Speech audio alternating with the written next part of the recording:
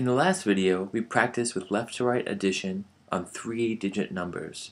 In this video, we're going to try some other combinations and some larger groups of numbers like 4 and 5-digit numbers. So what can we start with? Well, here's a fun example. What about 762 plus 499? Well, we could start with a typical left to right addition, but since we're comfortable with breaking numbers apart and thinking about them in different ways, couldn't I say that if I took 500 and subtracted 1 from it, that would equal 499? See, these things are the same thing. This is 499, but written in a different way, right? 500 minus 1 is 499. So, that's what's so cool about math. We could say that this sum right here, adding these two, is the same thing as adding 762 plus 500 minus 1. Why is that useful? Because we'll think about it. Now all I have to do with left to right addition is add 762 plus 500. Take that answer and then subtract 1.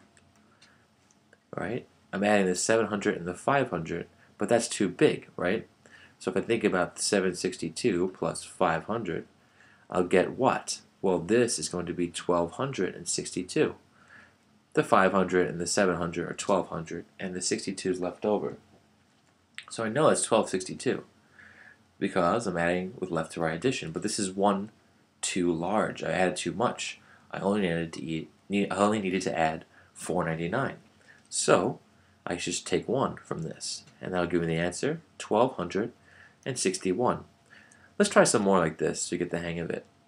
And this is a technique that can be applied whenever you want. In other words, if I'm adding 631 plus 590, it's up to you. I think it's easier to say, oh, well, 590 is the same thing as 600 minus 10. I think it's easier personally to say, oh, 631 plus 600. To add that gives me, well, 6 and 6 is 1200, right?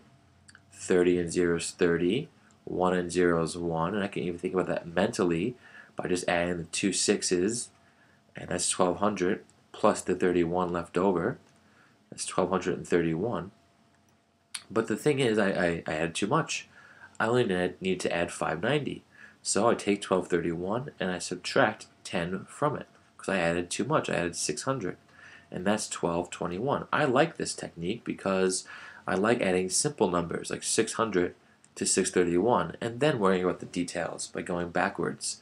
But again, it's up to you. You can easily solve this problem also by doing 631 plus 590 and then adding 600 and 500 to get 1100, 30 and 90 to get 120, and then 1. This is the same thing. This is 1221. But again, I like playing with numbers to make the sum easier. We'll try one more.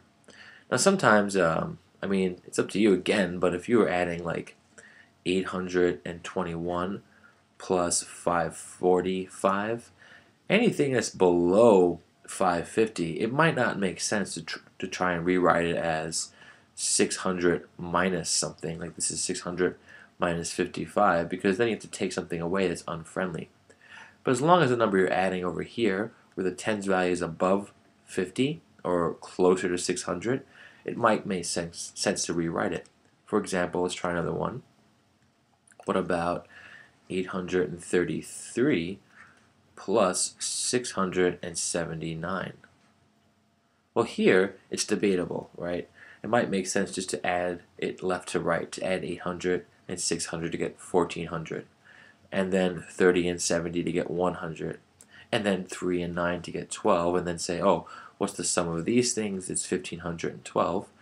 Or you might enjoy, right, rewriting this as 833 plus 700 minus 21, because 700 minus 21 is 679.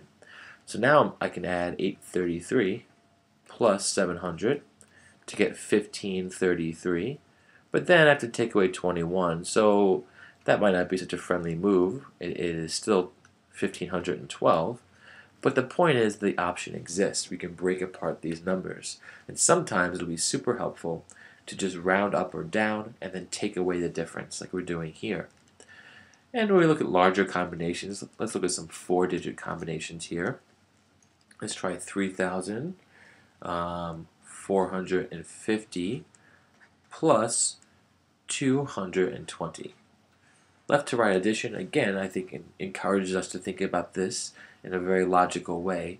So 3,000 plus nothing is just 3,000, right? 400 plus 200 is 600. 50 and 20 is 70. And there's nothing else to add. We get our answers, 3,670. And then let's try another one. What about 9,877 plus 699? And now what's going to happen as this gets longer, this technique will give us a longer and longer string of numbers down here. And we might need more room, but still it helps us break these numbers apart into a very logical format. So 9,000 plus nothing, well, we know our answer definitely has to be above 9,000. 800 and 600, that's 1,400, just like 8 and 6 is 14. 70 and 90, just like 9 and 7, 16. Well, this is 10 times larger. It's 160. 9 and 7 is 16. So we add these up. Well, I just have 6 in the first column, and then 7 in the next, and then 5 in the next. And then the last I have just 9,000 plus 1,000 is 10,000. And there's my answer. Alright, so hope this helps.